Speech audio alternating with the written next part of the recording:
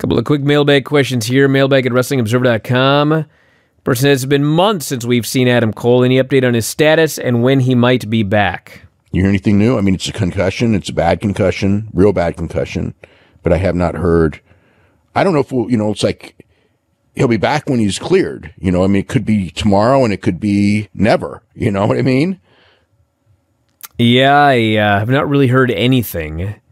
I mean, he's doing his Twitch deal every day, so I mean, from that aspect, he's fine. But I don't know what the status of being able to travel, work, anything is. So, I guess we'll see. Any update regarding Bandido? No, I went to Japan, and obviously both companies want him, and my gut on him is that as soon as he signs, they will release it because that's the kind of news that they don't need to delay, right now. So, yeah, I mean, he said he's leading towards AEW, but there's nothing new.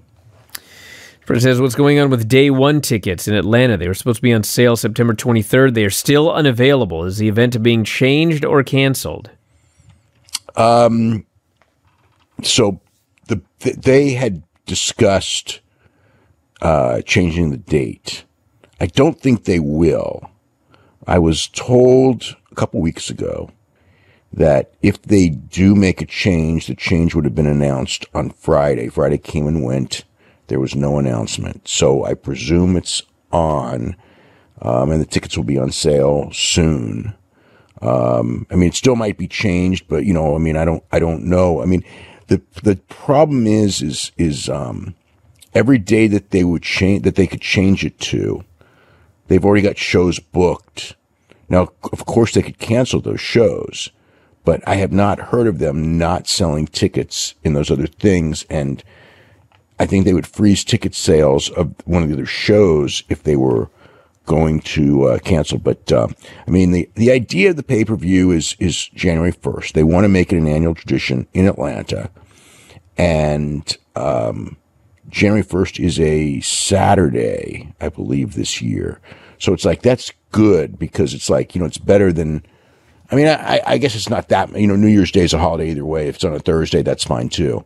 But they want the Saturday night, January not Saturday night, but the January 1st evening tradition to become a wrestling holiday tradition. So I presume it will keep going. But yes, there was discussion of the date, and that's probably why they've delayed the ticket sales. And finally here, any reason why Frankie Kazarian is working regularly in Impact? He's on TV regularly, won the X Division title, but he's never referred to as an AEW guy. I don't know. He worked AEW tonight, he worked one of the Dark Elevation matches.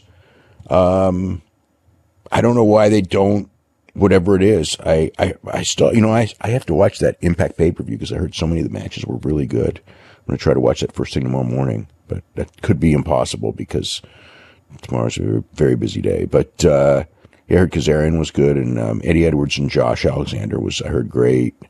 So, got to watch those matches and some of the other stuff. Hey, if you're a big fan of Wrestling Observer Radio, we got 12,000 episodes of all of our podcasts up at our website, WrestlingObserver.com. If you sign up today, you get access to every single one of them.